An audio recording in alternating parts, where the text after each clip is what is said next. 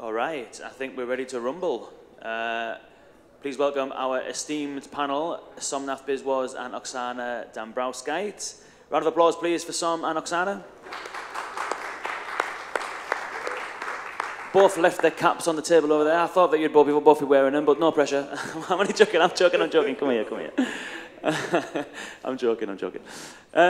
Cool, so we've heard a lot this morning. Should we get a quick photograph? Can we get a photograph here, Taras? Come on. We've heard a lot this morning about... Come on, Sam. Right, that'll do. Impromptu, that's what it's all about. Cool, so we've heard a lot this morning about how businesses have been implementing conversational AI, both of your organisations implementing it very successfully. And we're going to talk about ethics at the moment. There's a lot of different areas of ethics that we can get into. There's kind of ethics from a kind of a global, kind of like foundational technology point of view, you know, the likes of which the tool providers like Microsoft, OpenAI, Google, those that are providing the technology themselves have ethical considerations in building the technology and training the models and making it available and all that kind of stuff. But then there's another level down to that, which is the ethical use of the outputs of what they create, which is the kind of things that you're both kind of working on within your organization. So maybe, and we'll definitely turn it over, because I'd love to get some questions from people that are here and also those that are tuning in online. So if you do have any questions, if you're watching online, get them into the Q&A and we'll get to those. But I kind of wanted to just start by just open question really, which is, what are some of the kind of key ethical considerations that you both observe in either at the high level from the creation of the technology standpoint or from a more local level in terms of how you utilize the technology? Maybe Oksana, we'll start with you. What are some of the kind of key ethical considerations of utilizing this technology in a business context? I think the biggest consideration was what's going to happen to people when AI actually comes, because that's the biggest threat that businesses had at the beginning. Like, what are we going to do with people when chatbots are there? AI is going to handle everything like in those sci-fi movies, and people see you later. But it's a bit of what I said also in my presentation. It's important to find the right balance between AI and human. And AI is actually good. This is what we understood in our organization. This is what our employees understood too, because we use AI a lot for I would not say basic tasks with GPT-4 and all of that. It's more than basic, but it allows humans to do something different with more added value, something more interesting. So our employees now actually like it, but that was one of the biggest concerns that we had. And did that manifest itself in terms of the concerns around job losses and stuff like that? Is that actually an impact, or actually has it been more that people have got more time and space to do other things, or like what has the actual impact been, sort of thing? So we never fired people when we automated all of that. So as I said, 50% of automated contacts, but we kept the same team, and it just allows us to use people to do something different, as you said. Yeah, it's funny because I remember working in government seemingly many moons ago now, and we were working on creating just online digital services on the web and mobile and stuff like that. And we were working with a bunch of different departments, and for the first time they were putting services online that were traditionally done over the phone or via email. And when we introduced the first kind of wave of online services, the demand just shot through the roof. And the concern was that we're going to kind of, you know, automating all this kind of stuff, we're going to lose our jobs, we're going to lose the team and stuff like that. So it's all kind of stuff that's come back around, but the adoption went through the roof, and then the digital channel was then blamed for creating more adoption. Whereas actually what was happening is that the demand was there, it's just that there was no way of absorbing it. And so the digital channel absorbed that demand, which then, for the business and for the teams, was far better because they're able to do their jobs more effectively and all that kind of stuff. So I don't know if you've got any thoughts on that, Sam. For us, it was, it's kind of slightly different as well, because there are two aspects. One, there is an element of regulatory, and then there's an element of just being, you know, from a user experience perspective. So I'll give you an example. So we were kind of working with one of the models, and we were trying out one use case where it was supposed to kind of, the user kind of gave a response, and we said, okay, tell us what the ideal response should be. And here in this case, the user was a lady, but it kind of came back with a response where it generated, and it was basically a male, and the name was basically typical of a, you know, a white male kind of thing. So there's a bias that is already built in the model in terms of the data that exists. And especially when you, so whilst yes, there is going to be something that is going to come in from OpenAI or Microsoft or Google, but when you as an enterprise are providing this service to your end users, the onus is at that point of time on you to ensure that these biases kind of get caught, and then we are kind of, then you're kind of ensuring that those bias elements are reduced. So that was one aspect in terms of just ensuring fairness. We are kind of putting a few measures in place for that in terms of at any point of time when there is an output that is being put out, we're kind of basically going to detect for bias around it. The second aspect was, and this is probably to do with the regulatory aspect that is going to come in. So I don't know if, especially from a recruitment perspective, there's a New York law for algorithmic recruitment that is going to be in place sometime in 2023. And then most of you might have heard of the EU AI Act that was supposed to kind of get finalized last year, and then ChatGPT happened, and now it's kind of, the draft is going to come out at the end of this year with probably effect in 2025. From that perspective, there's an element of auditability that becomes a mandatory task, which we would anyways kind of do it. So from a auditability perspective, purely as a product person, there are two things that you need to kind of put in place. One, obviously there's an element where as a part of your ML ops, you have, anyways you would do that for data drift in kind of any ML model, but now purely from a content perspective, you're trying to kind of put in this audits in place. The second is the element of explainability in terms of why did it kind of give this response. And so now that we are kind of working with the large language models, we are kind of using chain of thought models for that, so that there's an element of explanation in terms of this is how we arrived at.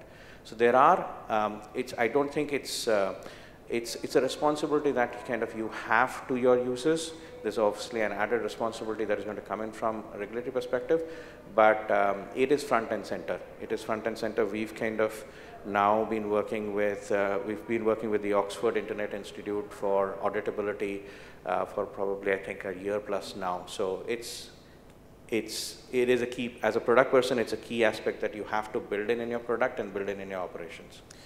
And from that kind of transparency and explainability perspective, it's probably easy enough with a more kind of traditional language model, so to speak, you know, because you can understand why it's classified this intent as such.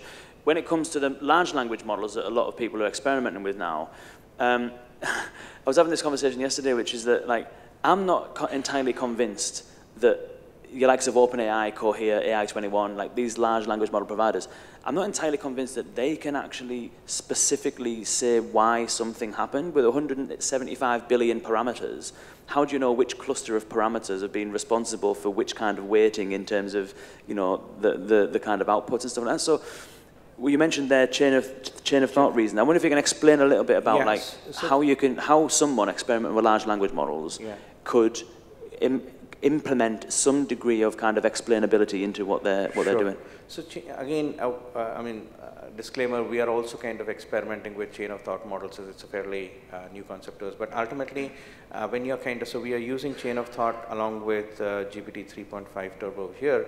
And ultimately what you're trying to do is basically, instead of it straight away jumping and giving you the result by way of chain of thought, it is basically saying, okay, I've got this is the input, this is what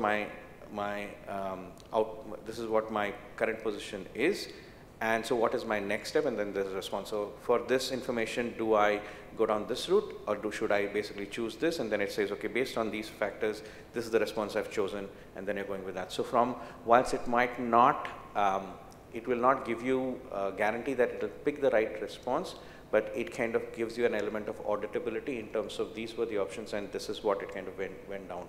So chain of thoughts is basically, again, this is kind of, these are standard, open source models that are available. There are multiple, avenues for that. So especially for us, whilst working with GPT-3 and this thing, because of the large language model and the unknown nature of it, we actually started off with chain of thought with a different idea, because we need to kind of decide whether this response kind of comes in from a knowledge base or from the backend. So it would basically say, okay, someone says this, at that point of time it'll say, do I need a tool for this? If so, I'm going to call this API and do that. So that's how we started with the chain of thought, but from an auditability perspective, it's kind of given us that view as well. So early days, but I think these might be the ways that you can, that'll help you with the auditability. And we mentioned transparency and explainability and stuff like that. And when it comes to like privacy, Oksana, you were saying there, being able to kind of tie together a chat conversation and marry that together when someone comes in store. There's tools out there which essentially will do things like put a tracker on the website, and so that every phone number that you see on the website will be unique to your browsing session, and then when you call the contact center have visibility over your current activity, what you've been searching for, what pages you're on, what pages you were on when you called, and so there's a whole load of other context that can be kind of brought into this kind of stuff.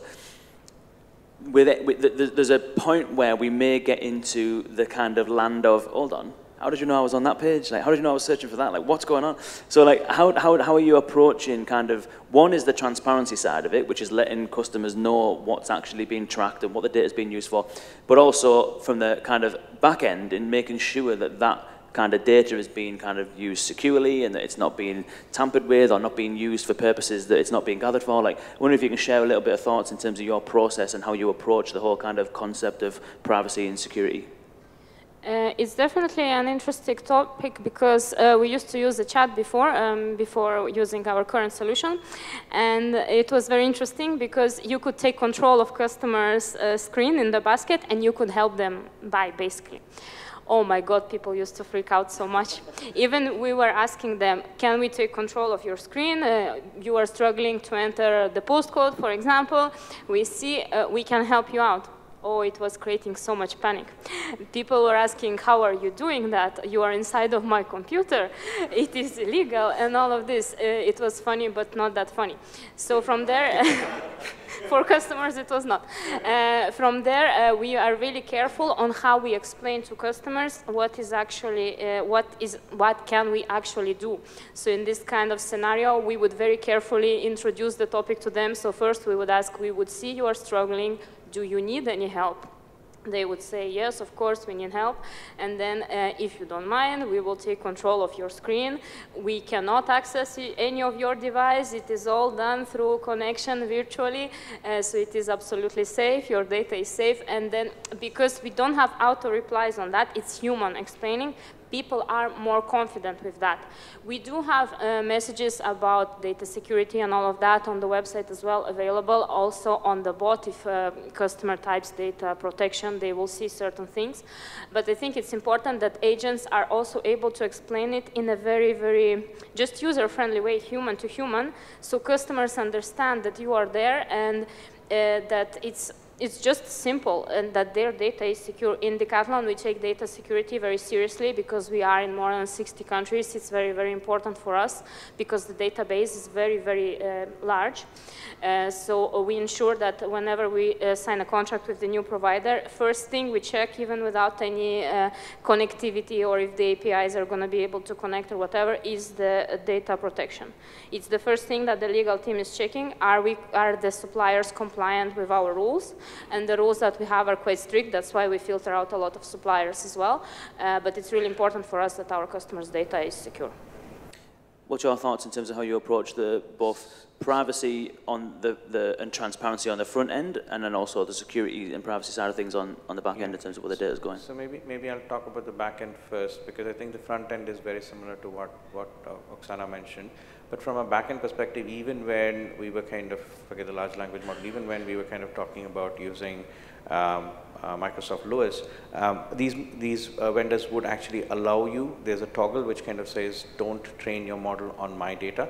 So that is essentially what we kind of started off with. Now OpenAI is also kind of allowing for that. So that's one of the first things we kind of do in terms of ensuring that whilst we are kind of benefiting from the model, but we are not passing on any information from our conversations to the model for them to kind of get trained. So that's one. Second is what we do is so we have conversational designers and we're kind of obviously constantly auditing from a quality perspective, but the interface that we've built, we kind of obfuscate any PII information.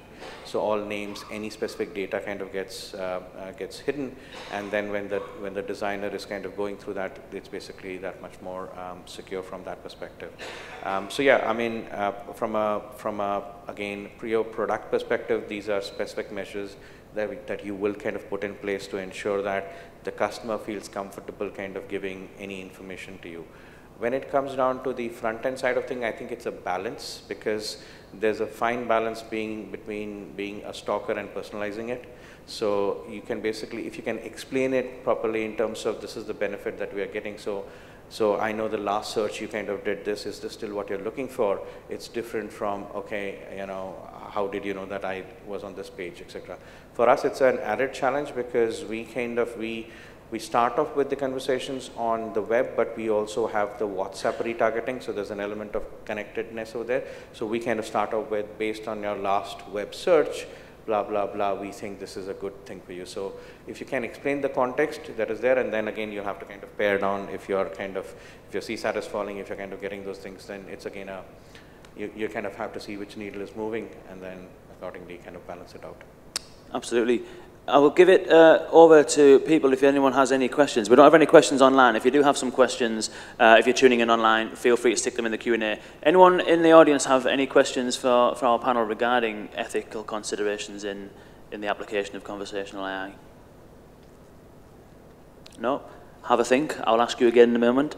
One of the things you mentioned there in terms of the tooling getting a little bit more sophisticated from the point of view of this kind of this stuff, and you mentioned there that the Microsoft having the ability to say don't train your models on this data, for example, and there's some really good tools that will scrub out PII data and stuff like that.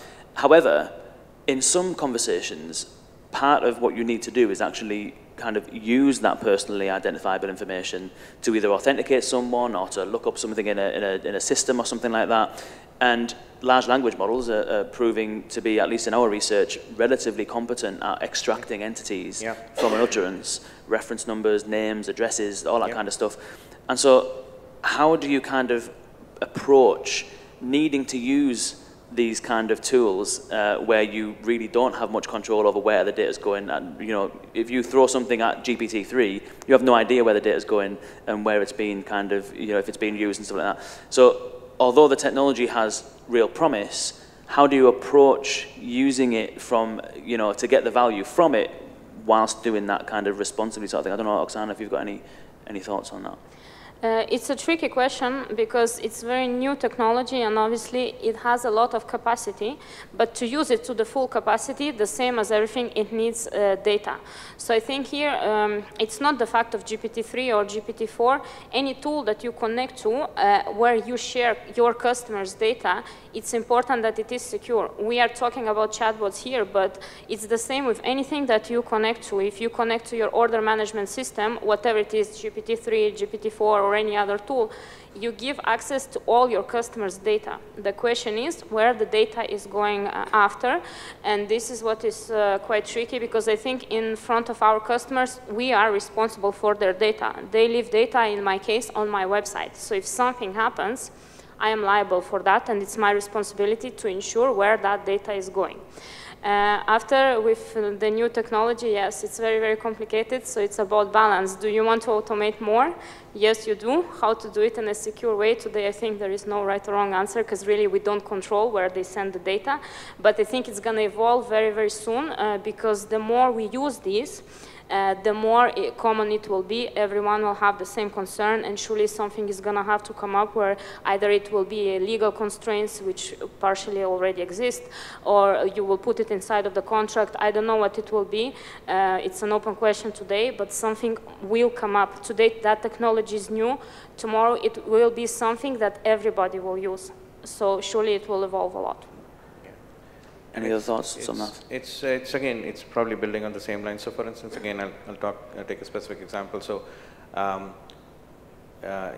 Microsoft kind of Azure, they allow OpenAI services through the Azure setup, and the one advantage you probably have over Microsoft as opposed to using directly through OpenAI, at least for now, is with OpenAI, you don't know where they've not been clear about where they are storing the data. With Azure, we know that there is a clear thing saying it's being stored within the EU domain. So from a data privacy perspective, GDPR perspective, there is an assurance that you would kind of get from that.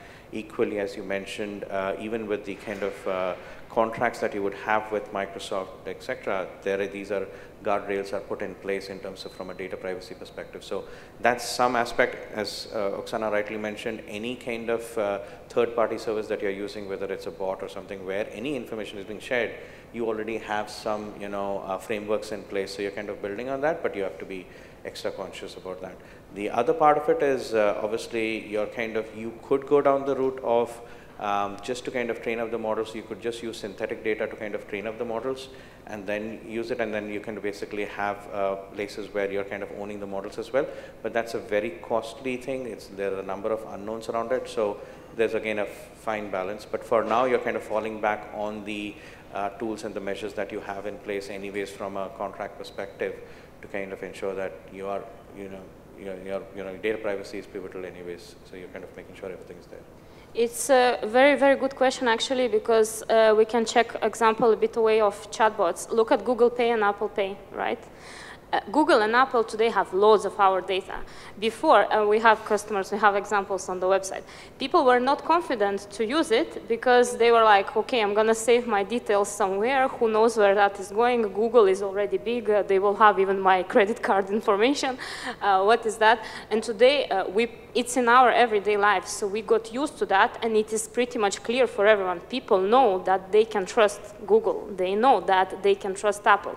The same will surely happen at some point with technology like GPT-3, GPT-4, GPT-25, probably in the future. It just takes a bit of time, and it will become more structured. I really believe in that. Fantastic. Okay, thank you so much. Ladies and gentlemen, can we have a round of applause, please, for Oksana Dambrauskaite and Somnath Biswas.